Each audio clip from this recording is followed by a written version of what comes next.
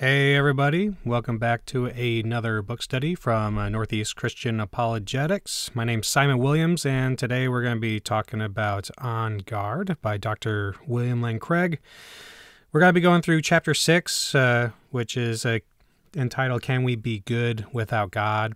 And so just as a reminder to everyone that this book can be purchased on Amazon.com, and you can also get it at christianbooks.com. So really encourage you guys to get it so that you can have it as a reference for yourself or be able to read it on your own and study it in depth on your own. But if you don't have the ability to get it, then I definitely encourage you to watch these videos. By the way, I have been uploading and downloading these videos to YouTube. So you don't have to be limited to read or seeing them here on Facebook. You can check out the YouTube. And but let's take a look at the argument that we're going to be talking about tonight. So the moral argument for the existence of God is as follows. If God does not exist, objective moral values and duties do not exist. Objective moral values and duties do exist, therefore God exists. This is week 2 of trying out this new mic. So let me know if you guys are having any audio issues or if you're hearing buzzing or anything like that. Hopefully this is better than what it has been. Just remember that this mic is also really sensitive. So if you hear anything in the background, please, you can let me know about it and I can see what I can do. But there's not too much I can really do about it, you know. So, but as far as the moral argument goes, to be honest with you, I'm not a huge fan of the moral argument, just because I don't think that it's very useful when talking to non-believers and things like that. I really think that moral features of the world are better understood the closer your relationship is with God. So this one I don't really see being very effective whenever I'm talking to people online or talking to people in person, things of that nature. So, but it is really effective for deepening your understanding of God, deepening your understanding of the moral landscape, those kinds of things. And although I personally don't run this particular moral argument, I run a different one, but it's still a really great introduction. And I think a lot of these arguments are very useful in that they act as a great springboard for starting an investigation into different aspects of God and of reality. So, and just as I've said previously in other live streams, just remember, On Guard is an introduction. So we're not going to be able to go into everything here. And I'm probably going to be making other videos to kind of supplement these chapters, just like middle videos or something like that. Just to go into deeper detail and maybe offer some counterpoints, also some deeper insights into other arguments for the existence of God that are similar to this. There's a lot of different moral arguments for the existence of God. That's one thing about being a Christian theist, is that we're kind of spoiled for arguments. We have a worldview that's very easy to argue for. But yeah, and you'll notice from this argument that it's actually very simple. It's easy to remember, but just like the other arguments, it becomes more tricky when you start actually having conversations about it with people. Thanks for coming with me tonight on this journey. Don't hesitate to leave any comments, and I will address them as often as I can. I think that I'm only able to see comments from my Northeast Christian Apologetics Facebook page. So bear that in mind if you want to interact. So without further delay, let's go ahead and bring up the reading screen. I'm still using the format that I used last week in order to read the book, and I got positive feedback on it from multiple people, so I think that we're going to stick with it.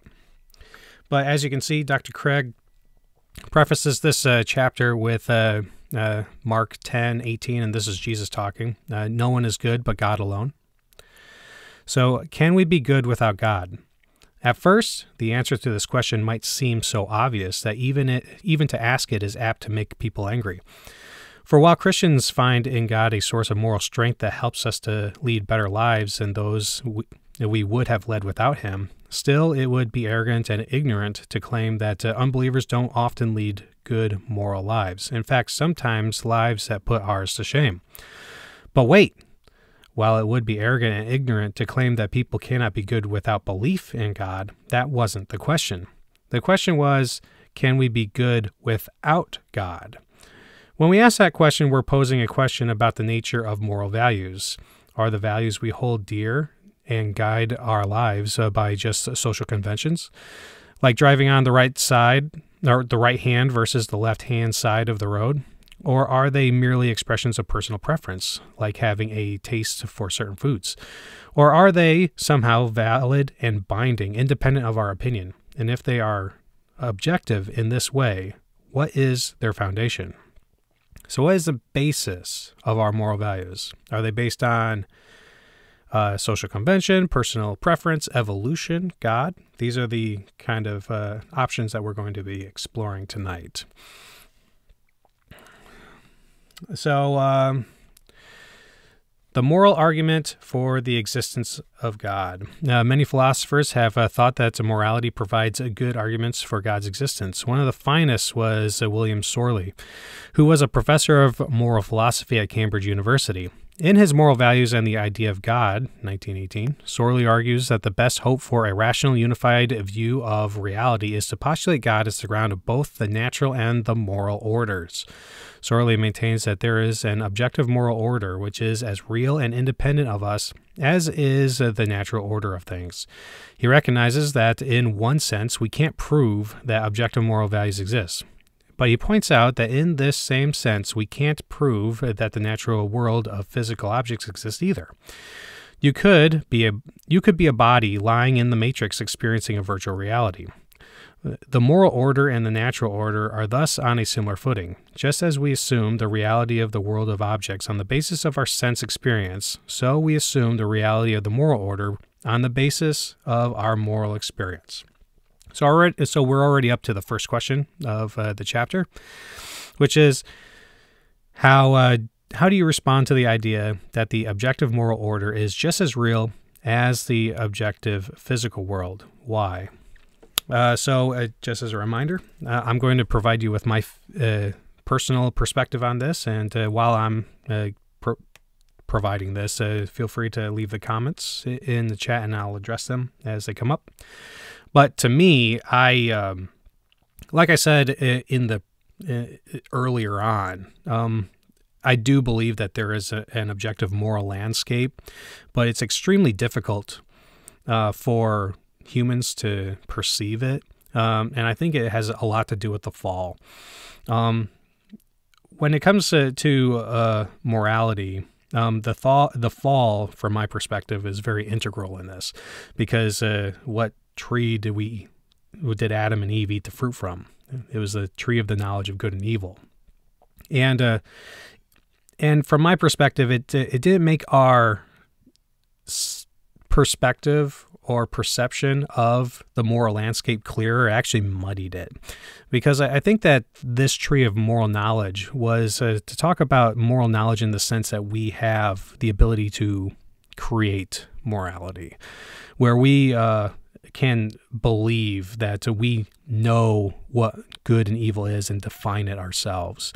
And you'll see that a lot as you have conversations with people online or in person, that people think that even if they don't say it outright, you get a sense that they believe that they're able to define morality in the way that they want it to be. And they often craft, if they're theists, they often craft gods that endorse their own view of morality instead of, allowing, for example, in Christianity, God speaks through the Bible, and oftentimes God's moral dictates are confusing or counterintuitive or different than what we would have thought acceptable. But a lot of people will craft gods that never disagree with them. But I think that this objective feature of morality is really important to kind of grasp, that it really is just as real as the objective physical world around us, and we can understand its features through experience, but our perception of the moral landscape is a lot weaker than our perception of the physical world. Like in order to really understand the scope of the moral landscape, we really need somebody to teach us and to describe it to us. And that's what God does in the Bible. But yeah, I think that this is a really important concept to understand, that we are able to have experiences of morality. And we get those experiences through like moral anguish, a righteous fury, love, that kind of stuff. All right, so in Sorley's view, both the natural order and the moral order are part of reality. The question then is, what worldview can combine these two orders into the most coherent explanatory form? Sorley argues that the best explanation is God. There must be an infinite, eternal mind who is the architect of nature and whose moral purpose man and the universe are gradually fulfilling. I myself stumbled into the moral argument while speaking on university campuses on the absurdity of life without God. I argued that if there is no God, then there is no foundation for objective moral values. Everything becomes relative. To my surprise, the response of the students was to insist that objective moral values do exist. Certain things really are right or wrong. Now what the students said didn't in any way refute my claim that without God there would be no objective values. Instead, they had unwittingly supplied the missing premise in a moral argument for God's existence. For now, we can argue, if God does not exist, objective moral values and duties do not exist. Number 2, objective moral values and duties do exist. Number 3, therefore God exists. This simple little argument is easy to memorize and is logically ironclad. I had argued for the truth of the first premise and the students had insisted on the second. Together, the two premises imply the existence of God. What makes this argument so powerful is that people generally believe both premises. In a pluralistic age, students are scared to death of imposing their values on someone else. So premise 1 seems correct to them because of its implicit relativism. At the same time, certain values have been deeply instilled into them, such as tolerance, open-mindedness, and love. They think it's objectively wrong to impose your values on someone else. So they're deeply committed to premise 2 as well. So we're already up to the second the second question of the chapter. Have you ever had a conversation with someone who said there are no objective moral values that apply to everyone? If so, how did that person deal with values like tolerance and love? So I have interacted with people that say that there are no objective moral values that apply to everyone.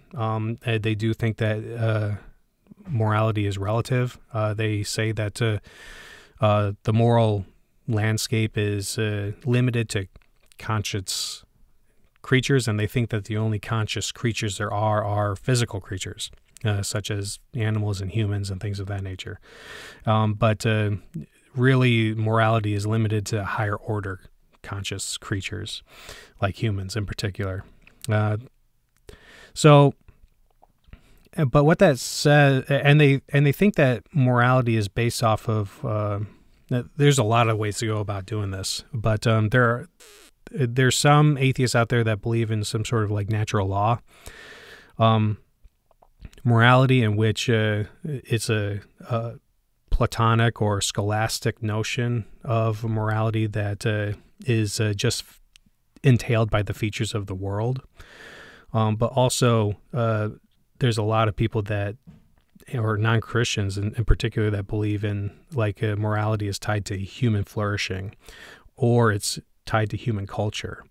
And these cultural ideas are, in my from my perspective, incredibly dangerous. I recently had a conversation I witnessed a conversation and was included in it regarding the atrocities that are happening in Israel, like with the war going on. But before the war happened, the Hamas going in and kidnapping and raping and killing people, and the non-believer said that there is no sense in which the jihadis or the Hamas soldiers had there is no sense in which they had a moral obligation not to rape and kidnap.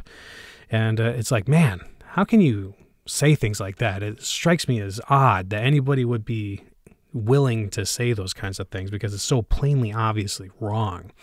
And as a matter of fact, he said that culturally speaking, they actually had a moral obligation to do it because of the dictates of their culture. From their perspective, they actually did have moral obligation to do it. Not objective moral obligation, but cultural moral obligation. And it's like, man, I cannot get on board with that. But as far as how those people deal with tolerance and love, they don't think that love is a genuine feature of reality. It's just a psychological manifestation of your brain, the electrochemical reactions in your brain. So it's like, why even talk about this stuff? It's like, man, a lot of these people's views on reality is so robotic. It's hard for me to distinguish. I'm like, sometimes I want to ask, do you really have a genuine human experience? It's so weird. But yeah, that's been my experience having conversations with people on this, and that's why I get frustrated about the moral argument, is because and even when you listen to Dr. Craig present the moral argument in the defenders class, this is a controversial topic. A lot of people have a tough time. They struggle with notions of morality, even Christians. So, and that's probably why there's so many internal debates on things of this nature. But yeah, without, excuse me for a second. Okay. So, without any, more to go on that, let's move on. So, Dr. Craig continues, this can lead to some very strange conversations. I remember talking to one student who would jump back and forth between the premises. When we'd talk about the first premise, he'd agree with it and deny the second premise. But when we'd move on to the second premise, he'd agree with it and deny the first. And so back and forth we went. With him unable to make up his mind.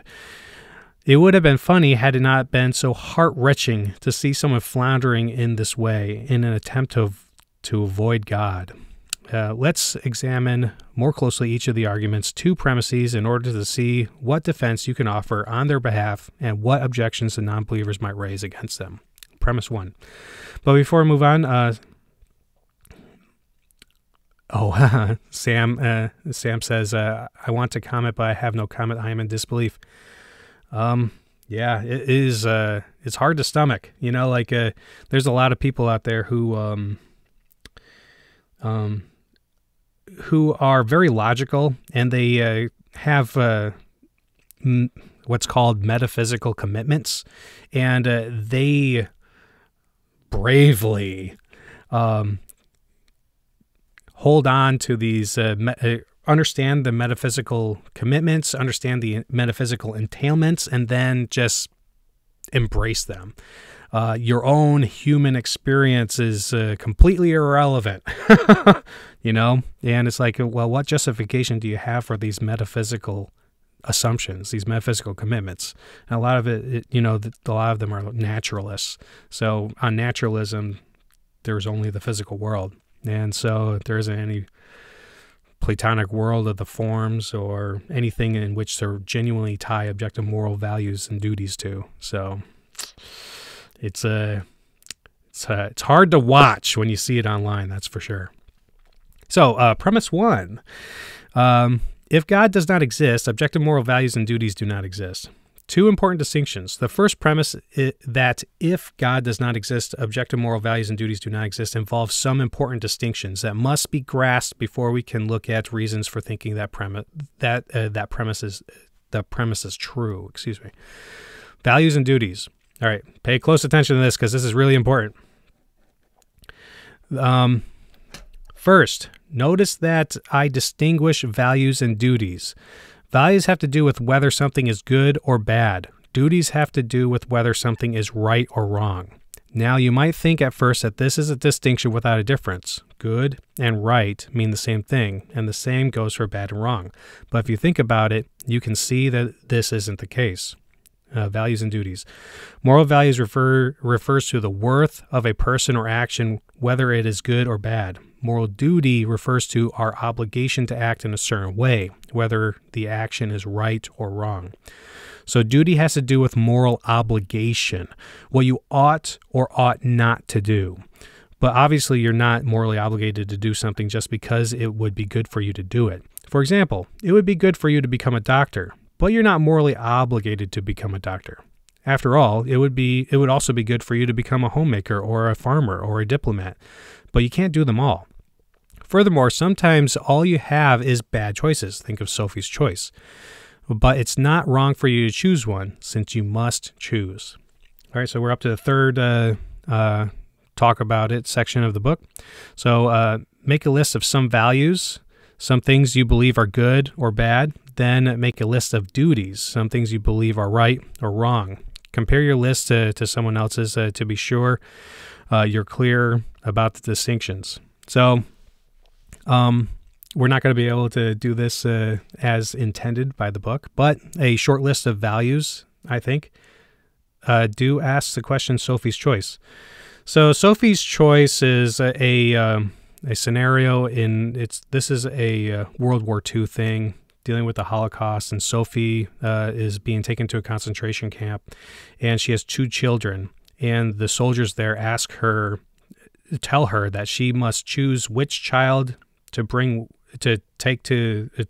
the soldiers to take to a concentration camp, and for the other one for the soldiers to kill. So Sophie has to make a choice on which child to kill and which child to take for the soldiers to take the concentration camp. And so neither choice is good. They're both evil choices. But it's not wrong for Sophie to make the choice because she must choose. And so what in the story, Sophie ends up choosing her son to go to a concentration camp and her daughter to be killed. Yeah, it's a rough one, but those kind of things happen in the real world, and it is heart-wrenching to consider those things. But my list of values is basically just the fruits of the Spirit, love, joy, peace, patience, kindness, goodness, faithfulness, self-control. Those are examples of values. And an example of like bad values would be like hate, greed, unjustified rage, jealousy, those kinds of things. And examples of right things would be like to do unto others as you would have done unto you. Love God with all your heart, mind, soul, and strength. And examples of things that you shouldn't do are like don't get drunk, don't murder, don't steal, those kinds of things. So those are examples of that's like a short list of goods and bads and rights and wrongs.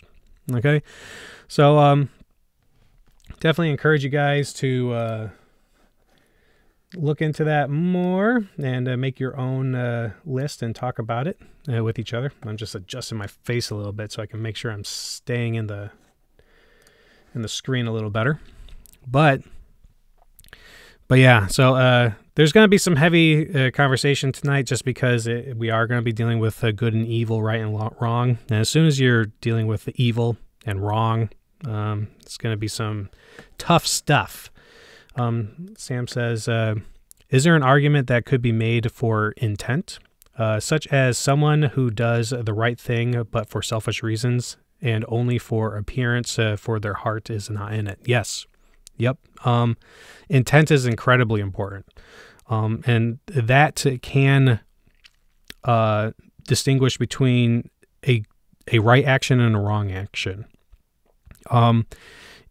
And you just nailed it on the head too. You know, like you can do what would have been a right thing for evil reasons, you know, or you can do something that would be right or wrong for what would have normally been wrong.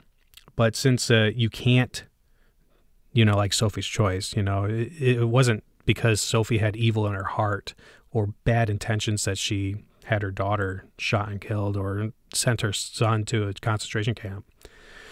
So, yeah, so it wasn't, they were evil choices, but that doesn't make Sophie evil. She wasn't wrong to choose to make those choices. She was right to make her choice because she couldn't do otherwise. It would have been more evil for her not to choose because I think that they would have killed both of them. And at least in this situation, one of them had a chance to live, which was in this case her son. She thought that he would have had a chance to live. But yeah, yep, intention is incredibly important. And this is this will become more relevant when we talk about the problem of evil later in the book, because a lot of people question God's whether or not he has good intentions for the things that he does.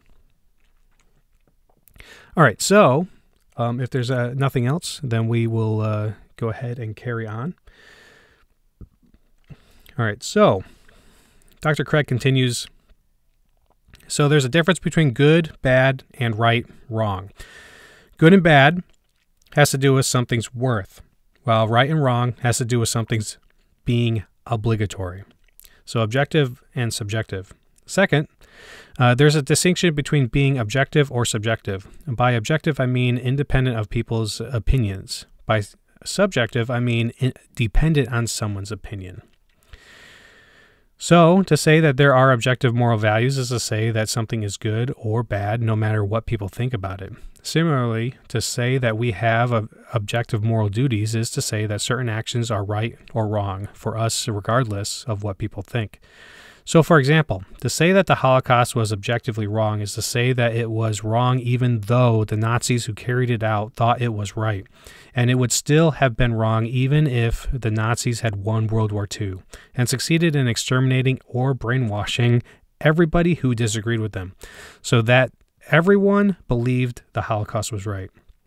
Premise 1 asserts that if there is no God, then moral values and duties are not objective in that sense. So he provides us with additional explanation. Objective means independent of human opinion. For example, the laws of nature hold whether we acknowledge them or not, so they are objective. Subjective means dependent on human opinion. For example, matters of taste, like whether coffee tastes good, are person relative and so are subjective. So a good way to understand this distinction is like, for example, here's my phone. And my phone is an object, okay? It has true features about it that are mind independent. But my opinions on whether or not this is a good phone or a bad phone, those are subjective. Whether or not it's a good color and things of that nature. Now, it can get complicated because as whether or not it's an effective phone or things of that nature, or a good phone, can also be objective if you clearly define what it means for a phone to be objective. But still, or clearly define what it means for a phone to be better. Okay. So, defense of Premise 1. Objective moral values require God. So consider first moral values. Traditionally, moral values have been based in God, who is the highest good. But if God does not exist, what is the basis of moral values? In particular, why think that human beings have moral worth? The most popular form of atheism is naturalism, which holds that the only things that exist are the things described by our best scientific theories. But science is morally neutral. You can't find moral values in a test tube. It follows immediately that moral values don't really exist. They're just illusions of human beings. Even if the atheist is willing to go beyond the bounds of science, why think, given an atheistic worldview, that human beings are morally valuable? On a naturalistic view, moral values are just the byproduct of biological evolution and social conditioning. Just as a troop of baboons exhibit cooperative and even self-sacrificial behavior because natural selection has determined it to be advantageous in the struggle for survival, so their primate cousin, Homo sapiens, exhibit similar behavior for the same reason. As a result of social biological pressures, there has evolved among Homo sapiens a sort of herd morality, which functions well in the perpetuation of our species. But on the atheistic view, there doesn't seem to be anything about Homo sapiens that makes this morally objectively true. If we were to rewind the film of human evolution back to the beginning and start anew, people with a very different set of moral values might well have evolved. And now you have a picture of Charles Darwin to look at. There we go. Yep. Very nice. As Darwin himself wrote in The Descent of Man, if men were reared under precisely the same conditions as hive bees, there can hardly be a doubt that our unmarried females would, like the worker bees, think it a sacred duty to kill their brothers, and mothers would strive to kill their fertile daughters, and no one would think of interfering. For us to think that human beings are special and our morality objectively true is to succumb to the temptation to speciesism and unjustified bias towards one's own species. So he says here and defines it more thoroughly as speciesism is a prejudice or attitude of bias in favor of the interests of members of one's own species and against those of members of other species. British psychologist and philosopher Richard Ryder coined the term in 1970, and it was later picked up by many animal rights activists, including Peter Singer. So if there is no God, any basis for regarding the herd morality evolved by Homo sapiens as objectively true seems to have been removed. Take God out of the picture and all you're left with is an ape-like creature on a speck of solar dust beset with delusions of moral grandeur. So, objective moral duties require God. Second, now consider moral duties. Traditionally, our moral duties were thought to spring from God's commands, such as the Ten Commandments. But if there is no God, what basis remains for objective moral duties? On the atheistic view, human beings are just animals, and animals have no moral obligations to one another. When a lion kills a zebra, it kills a zebra, but it does not murder the zebra. When a great white shark forcibly copulates with a female, it forcibly copulates with her, but it does not rape her. For there is no moral dimension to these actions. They are neither prohibited nor obligatory. So we're up to the next question in the book.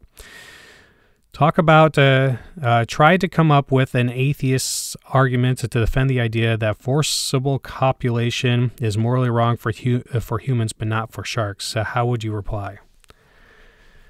Like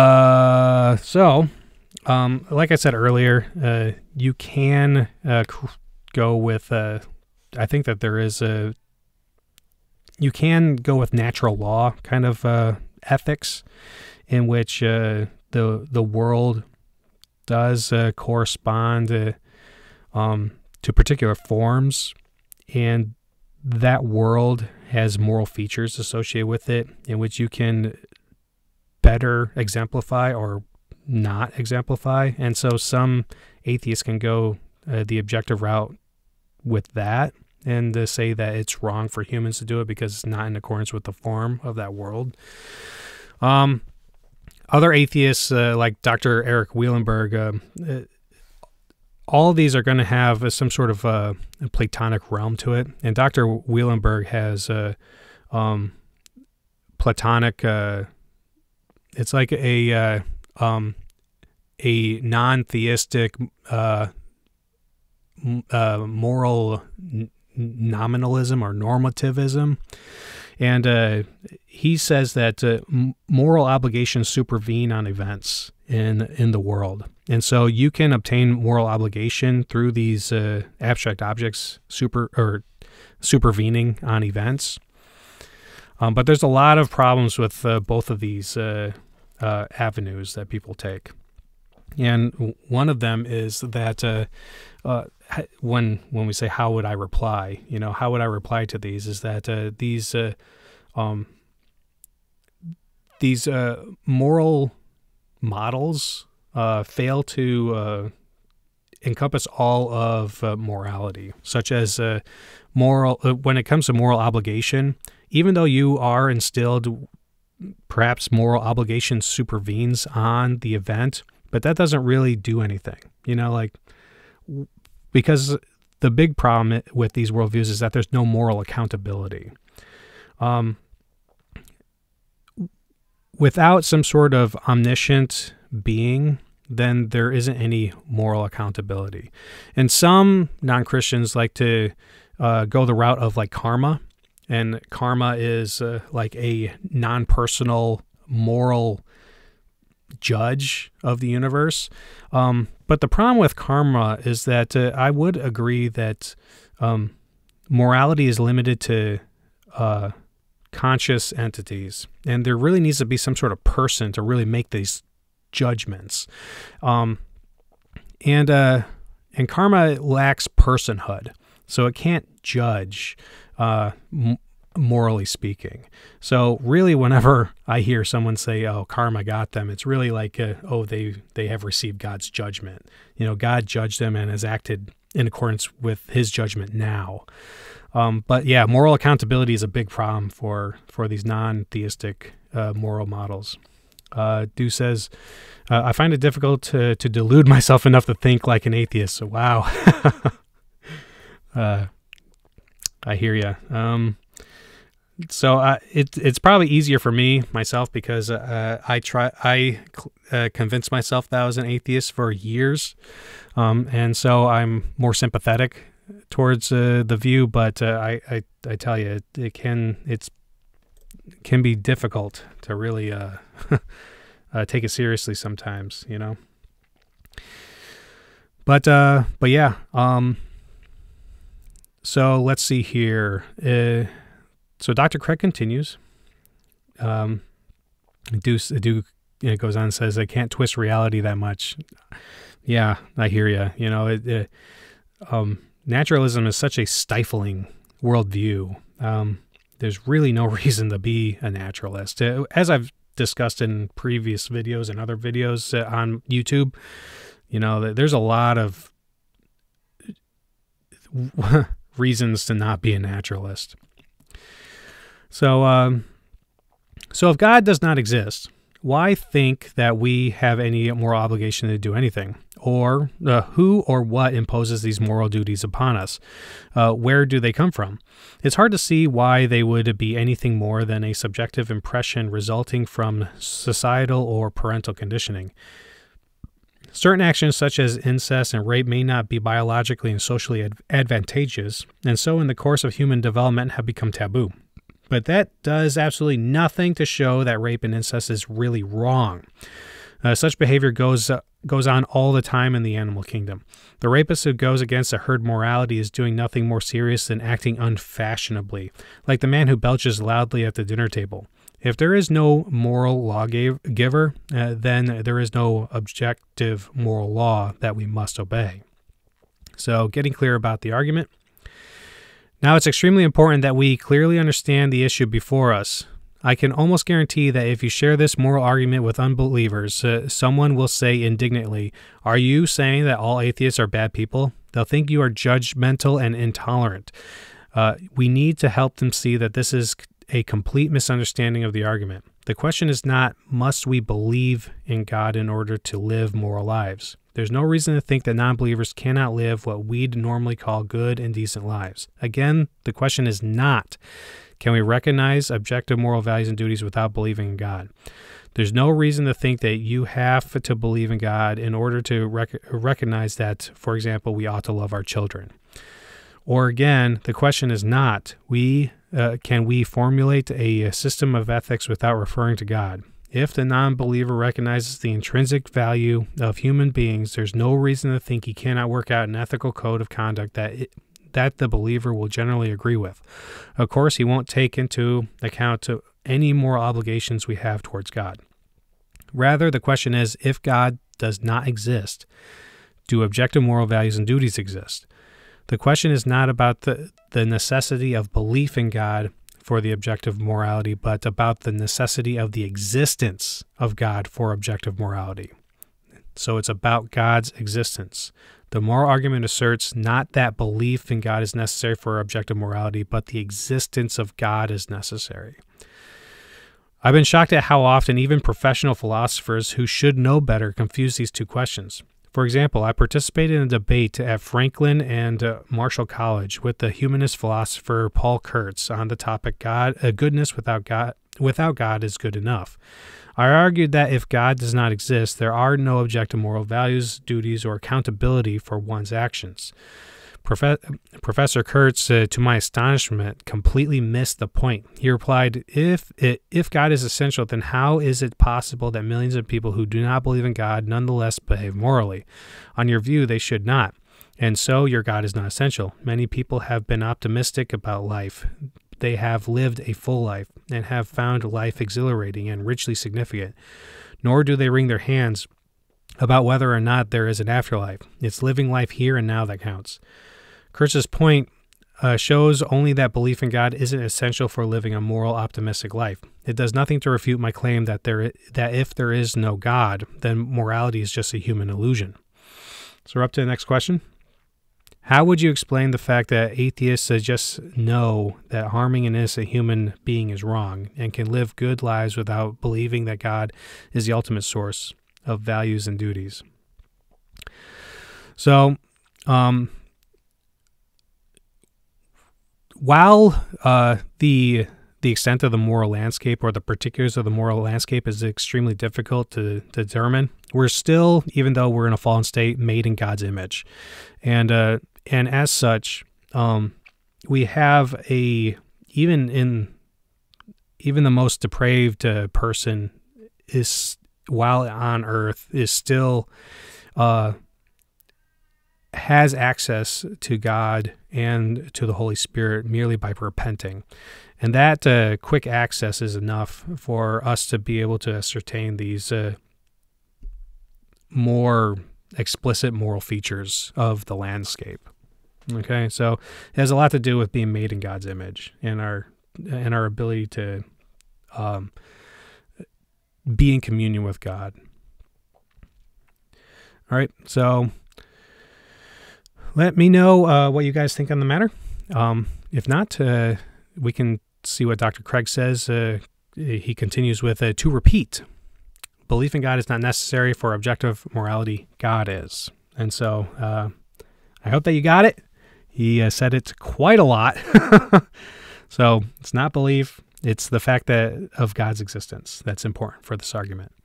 So the old Euthyphro dilemma. And by the way, you guys are seeing my highlights. This was when I highlighted this book, I highlighted it like probably 10 or 11 years ago or something like that when I first read it. So you're seeing my highlights as a baby Christian. But anyway, so the Euthyphro dilemma. The other response you can count on getting from unbelievers is the so-called Euthyphro dilemma, named after a character in one of Plato's dialogues. It basically goes like this. Is something good because God wills it, or does God will something because it is good? If you say that something is good because God wills it, then what is good becomes an arbitrary. God could have willed that hatred is good, and then we would have been morally obligated to hate one another. That seems crazy. Some moral values, at least, seem to be necessary. But if you say that God wills something because it is good, then what is good or bad is independent of God. In that case, moral values and duties exist independent of God, which contradicts premise 1. So, answer to the Euthyphro dilemma. We do not need to refute either of the two harms of the Euthyphro dilemma, because the dilemma it presents is a false one. There's a third alternative, namely, God wills something because he is good. What do I mean by that? I mean that God's own nature is the standard of goodness, and his commands to us are expressions of his nature. In short, our moral duties are determined by the commands of a just and loving God. So he provides us with the Euthyphro dilemma.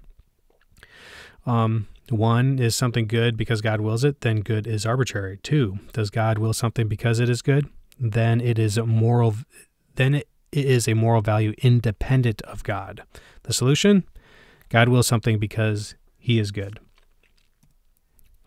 So moral values are not independent of God because his own character defines what is good.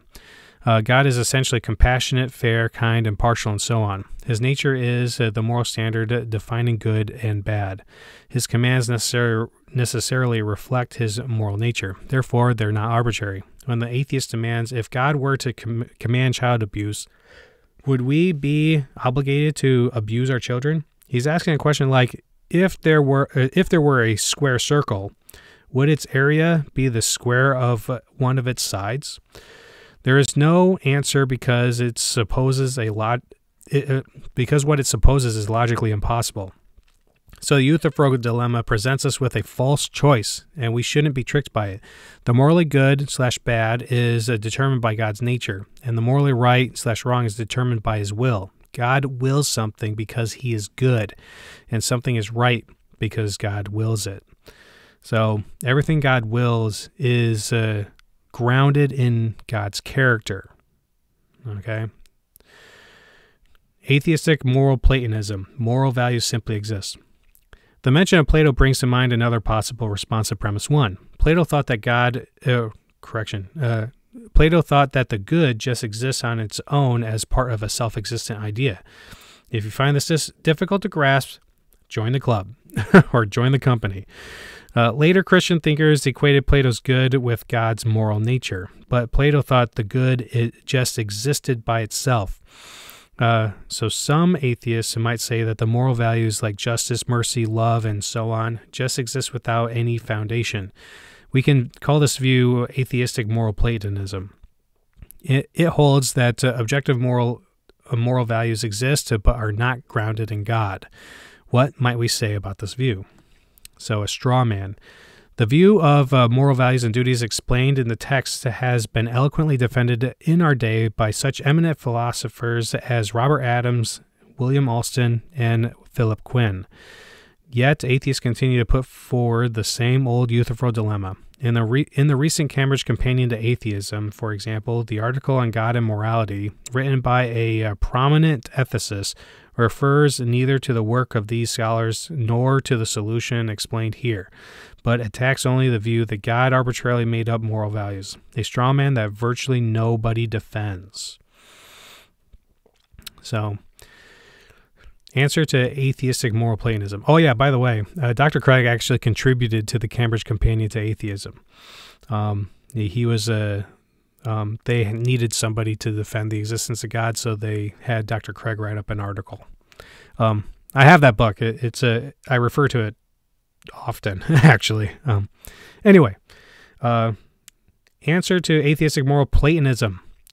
First, atheistic moral Platonism seems unintelligible. What does it mean to say, for example, that the moral value justice just exists? It's hard to make sense of this. It's easy to understand what it means to say that some person is just, but it's bewildering when someone says that in the absence of any people, justice itself exists.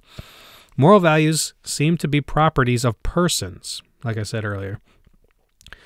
And it's hard to understand how justice can exist as an abstraction. Second, this view provides no basis for moral duties. Let's suppose, for the sake of argument, that moral values like justice, loyalty, mercy, forbearance, and the like just exist. What does that result in? How does that result in any moral obligation for me? Why would I have a moral duty to be, say, merciful? Who or what lays such an obligation on me? Notice that on this view, moral vices like greed, hatred, lethargy, And selfishness also presumably exists on their own as abstractions. So why are we obligated to align our lives with one set of these abstractly existing objects rather than any other? Atheistic moral Platonism lacks a moral lawgiver, has no grounds for moral obligation. Third, it's fantastically improbable that the blind evolutionary process which spit forth precisely the sort of creatures who correspond to the abstractly existing realm of moral values. This seems to be an utterly incredible coincidence when you think about it. It's almost as if the moral realm knew they were coming. It's far more plausible, as sorely contended, to think that both the natural realm and the moral realm are under the authority of a God who gave us both the laws of nature and the moral law, than to think that these two independent realms just happen to mesh. So stubborn humanism without whatever contributes to human flourishing is good. So, what's the atheist to do at this point? Most of them want to affirm the objective reality of moral values and duties, so they simply embrace some sort of humanism and stop there. Whatever contributes to human flourishing is good, and whatever detracts from it is bad, and that's the end of the story. So humanism is a view that man is the measure of all things. In particular, man takes the place of God as the anchor of moral values and moral duties as determined by what promotes human flourishing. Just taking human flourishing as your ultimate stopping point seems, however, to be premature because of the arbitrariness and implausibility of such a stopping point. First, its arbitrariness. Given atheism, why think that what is conducive to human flourishing is any more valuable than what is conducive to the flourishing of ants or mice? Why think that inflicting harm on another member of our species is wrong? When I put this question to the Dartmouth ethicist Walter Sinnott Armstrong in our debate on the existence of God, he replied, "It simply is, objectively. Don't you agree?" Of course I agree that it is wrong to harm another human being, but I pointed out that this is not the question. The question is, why would it be wrong if atheism were true? When I put this question to University of Massachusetts philosopher Louise Antony in our debate on is God necessary for morality, she shot back, "I wonder if you have any friends." I just smiled, but the point remains that, like it or not, given an atheistic worldview, picking out human flourishing as morally special seems to be arbitrary. Second, its implausibility. Atheists will sometimes say that moral properties like goodness and badness necessarily attach to certain natural states of affairs. For example, the property of badness necessarily attaches to a man's beating his wife. The property of goodness necessarily attaches to a mother's nursing her infant. Atheists will say that once all the purely natural properties are in place, then the moral properties necessarily come along with them. Now, given atheism, this seems extraordinarily implausible. Why think that these strange, non-natural moral properties like goodness and badness even exist, much less somehow get to necessarily attach to various natural states of affairs? I can't see any reason to think that, given an atheistic view of the world, a full description of the natural properties involved in some situation would determine or fix any moral properties of that situation. These humanistic philosophers have simply taken a shopping list approach to ethical questions. Because they hold to humanism, they just help themselves to the moral properties they need to do the job. What's needed to make their view plausible is some sort of explanation for why moral properties attach to certain natural states of affairs.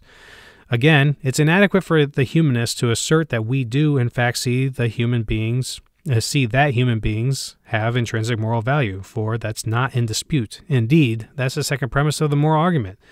What we want from the humanist is some reason to think that human beings would be morally significant if atheism were true. If it is, then humanism is just a stubborn moral faith. By contrast, God is a natural stopping point as a foundation for objective moral values and duties. For unless we are moral nihilists, we have to recognize some stopping point, and God, as the ultimate reality, is the natural place to stop. Moreover, God is, by definition, worthy of worship, so that he must be the embodiment of perfect moral goodness. Again, God, by definition, is the greatest conceivable being, and a being that is the ground and source of goodness is greater than one that merely shares in goodness. So, theism isn't characterized by the sort of arbitrariness and implausibility afflicts stubborn humanism. So now we're moving on to premise 2. Objective moral values and duties exist. That brings us to our second premise, that objective moral values and duties exist. I initially thought that this would be the most controversial premise in the argument, but my debates with atheistic philosophers, however, I find that almost nobody denies it. It might surprise you to learn that surveys taken at universities reveal, perhaps contrary to impression, that professors are more apt to believe in objective moral values than students, and that philosophy professors are more apt to believe in objective moral values than professors in general. All right, so we get to talk about something. What do you make of the fact that professors are more apt to believe in objective moral values than students, and that philosophy professors are more apt to believe in objective moral values than professors in general? What might this say about these three groups of people? How might age be a factor? Education, popular culture. So to me, this is a troubling trend. To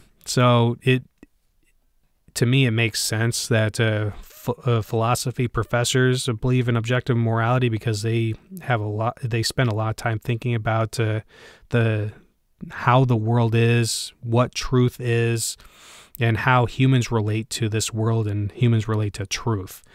And so it's not really surprising to me that they see the anguish and the joy of love and things of that nature and come to recognize that it can't be grounded in human nature because these features would persevere in the face of human extinction.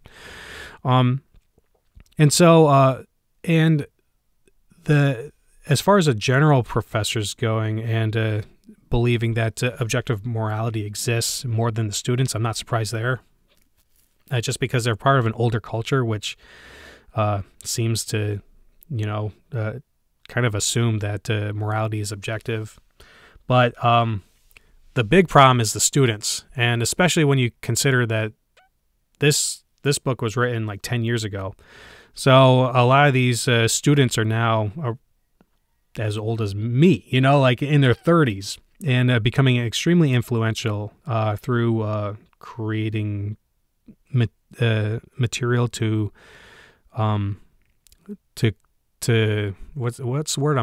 consume, like especially with how easy it is to create content nowadays, like TikTok or YouTube videos, like like the stuff that I make and things of that nature.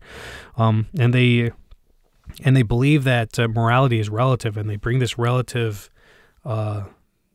moral beliefs into their content, and so perpetuates it at a greater rate than ever before. Before you had to be actually hired on to create shows for TV networks, and now you can create children's content from your home whenever you want. And so you got to be really careful, especially if you have little kids. I have to babysit, and I don't babysit Sala, my daughter, my 4-year-old, but what I mean by babysit is that I have to pay close attention to the things that she consumes on YouTube Kids, because the YouTube overlords definitely don't have Christian values in mind when they survey this stuff. And so you gotta, I've had to block a lot of channels just because they'll say things that from their perspective seem benign and fairly innocent, but it's actually like saying the Lord's name in vain, or certain hard to detect innuendos that children wouldn't really get, but me as an adult, I pick it up right away. And so you got to be careful out there with the children. But yeah, that's I think it has a lot to do with upbringing. But yeah, let's see what Dr. Craig is going to continue with the moral experience. So, philosophers who reflect on our moral experience see no more reason to distrust that experience than the experience of our 5 senses. I believe that my 5 senses tell me, namely, that there is a world of physical objects out there. So we're talking about here sight, smell, taste, that kind of stuff. Like This goes beyond just like my senses inform me that I'm sitting at a desk and I can hear my wife upstairs and things of that nature. This even goes to the point of your own body, you know, like, oh man, I have hands and things like that. That's the significance of the external world, that you even have eyeballs or a brain and things of that nature. Your sense experience is different than the features of your body. Philosophically speaking, it could be the case that you experience sight and you could not possibly have eyes. In the case, like if your brain in a vat being exposed to chemical electrical reactions that would produce a sense of sight in you, you know, things of that nature. But so Dr. Craig continues, I believe that my five senses tell me, namely, that there is a world of physical objects out there. My senses are not infallible, but that doesn't lead me to think that there is no external world around me. Similarly, in the absence of some reason to distrust my moral experience, I should accept what it tells me, namely that some things are objectively good or evil, right or wrong. Most of us would agree that in moral experience, we do apprehend objective values and duties. When I was speaking several years ago on a Canadian university campus, I noticed a poster put up by the Sexual Assault and Information Center. It read, "Sexual assault. No one has a right to abuse a child, woman, or man. Most of us recognize that sexual abuse of another person is wrong. Actions like rape, torture, and child abuse aren't just socially unacceptable behavior. They're moral abominations. By the same token, love, generosity, and self-sacrifice are really good.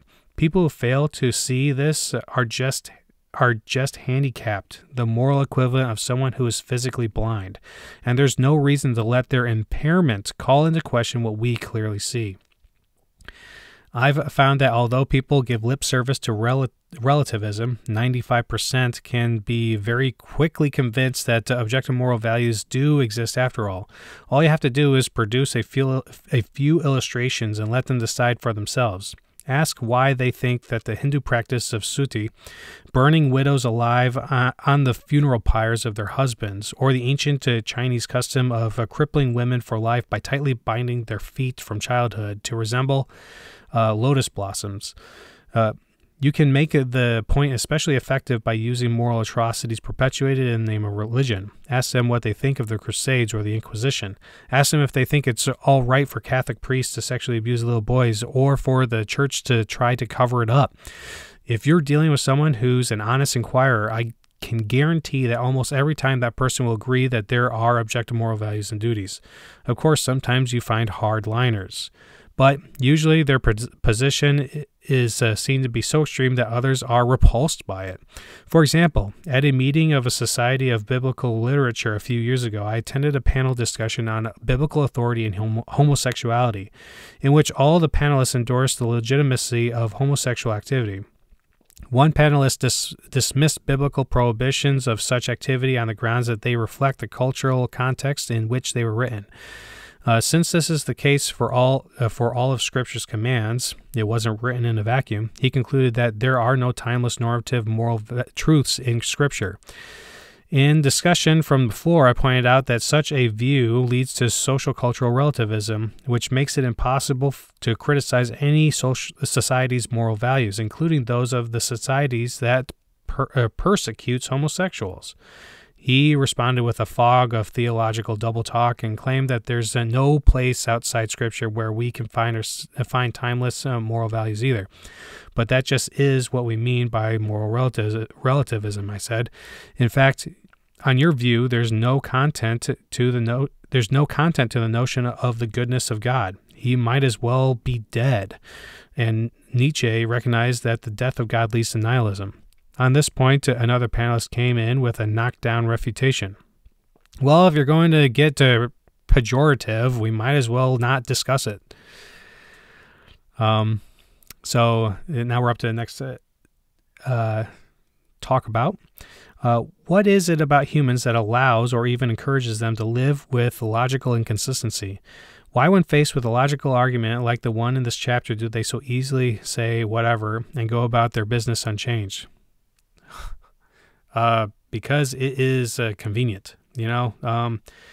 I recently had a conversation with somebody talking about the problem of induction and how big of a problem it is for naturalism, and they had a tough time understanding what the problem was, but once I think that they did start to understand what the problem was, and then they said that even if it is circular, it doesn't bother me. A lot of people would rather cling to their prior intuitions, what they have come to accept, than do the hard work of trying to form a model that is satisfactory for the situation at hand. It is a lot easier to kind of just ignore problems and just stick with what you believe already, so it's just easier to do that. I guess I'm just blessed with the fact that I enjoy trying to form models to better understand the data. So I am just blessed with this interest. So I try not to judge people on it, because I could very easily fall into this trap as well and prefer to just go on with my life and play video games or just watch TV or YouTube endlessly. But yeah, God has given me this interest to pursue this stuff, and an attempt to try to help people also pursue this stuff locally and online. But Dr. Craig continues, I sat down, but the point wasn't lost on the audience. The next man who stood up said, wait a minute.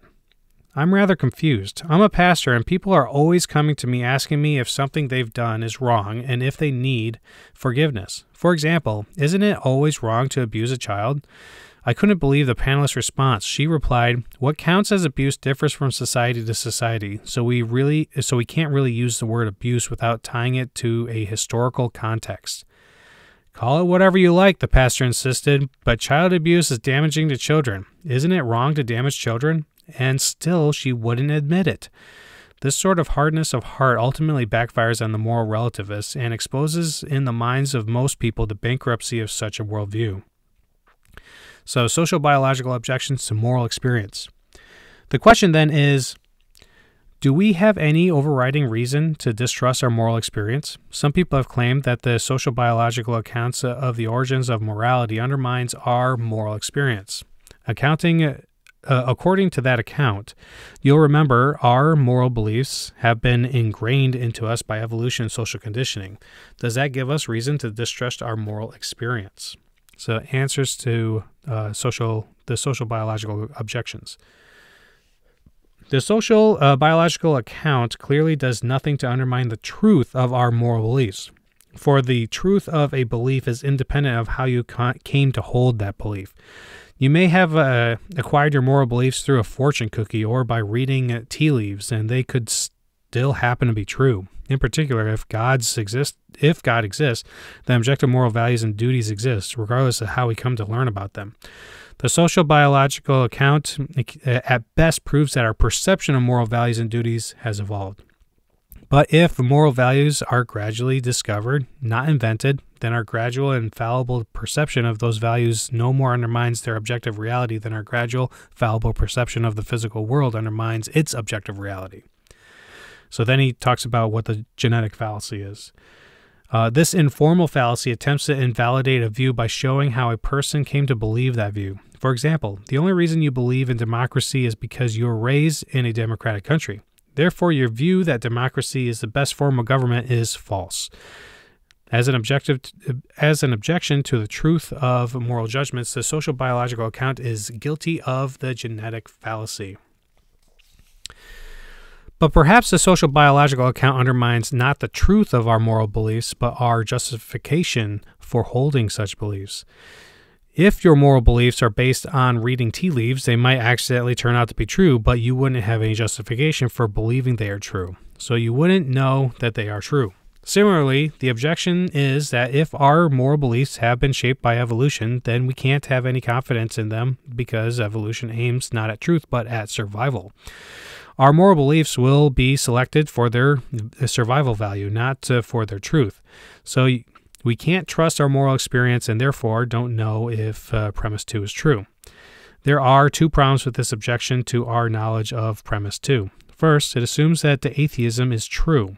If there is no God, then our moral beliefs are selected by evolution solely for their survival value, not for their truth.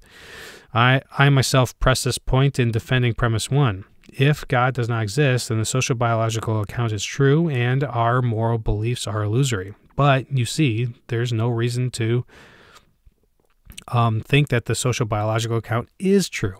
Indeed, if God exists, then it's likely he would want us to have fundamentally correct moral beliefs, and so would either guide the evolutionary process to produce such beliefs or either instill them in us.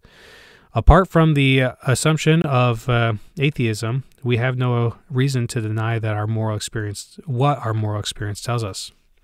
So Romans 2, 14 through 15, even Gentiles who do not have God's written law show that they know his law when they instinctively obey it, even without having heard it. They demonstrate that God's law is written in their hearts, for their own conscience and thoughts either accuse them or tell them they're doing right. Second, the objection is self-defeating. Given the truth of naturalism, all our beliefs, not just our moral beliefs, are the result of evolution and social conditioning. Thus, the evolutionary account leads to skepticism about knowledge in general.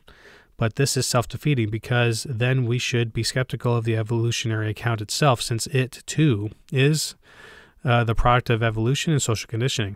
The objection, therefore, undermines itself. So, given the warrant provided by premise 2, by our moral experience, we are justified in thinking that objective moral values and duties exist. Conclusion!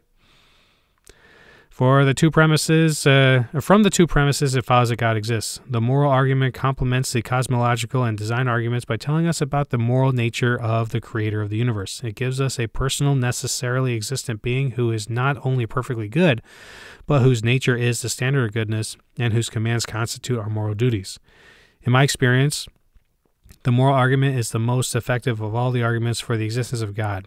I say this grudgingly because my favorite is the cosmological argument. But cosmological and teleological arguments don't touch people where they live. The moral argument cannot be so easily brushed aside. For every day you get up, you answer the question of whether there are objective moral values and duties by how you live. It's unavoidable. So in answer to the question that opened this chapter, no, we cannot truly be good without God. But if we can in some measure be good, then it follows that God exists. All right.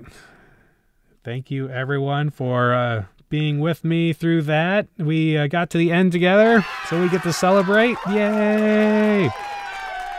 Woohoo! We got to the end. We did it together. I know how everybody loves a celebration. But yeah, next up is the argument map. So we'll go over this argument map together, so that we can just do a quick recap of what we just read. I know it's a lot, but I think this is really good for us. So number 1, this is the first premise of the argument. If God does not exist, objective moral values and duties do not exist. And then a lot of people will reply, how dare you say all atheists are bad people? To which we can reply, the issue is not belief in God, but the existence of God. So we are not saying that atheists are bad people. Okay, this argument is not saying that atheists are bad people. Number 2, they provide us with the Euthyphro dilemma. So God's nature is good, and his will necessarily expresses his nature.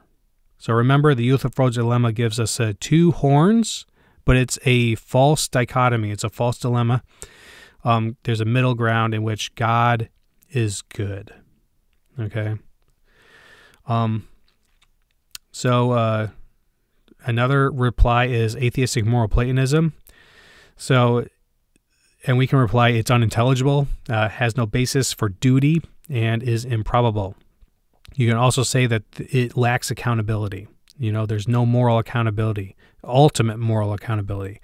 There may be some finite accountability with regard to other humans, holding us accountable to these objective features of morality, but ultimately you can get away with stuff. So another con is humanism. And humanism is an arbitrary and implausible stopping point. So why prefer to stop your moral features at humans? It seems to be that God, as the ultimate ground of reality, is the most appropriate stopping point. All right, so the next part of the argument map is, let's see here, boop. So objective moral values and duties do exist. That's the second premise.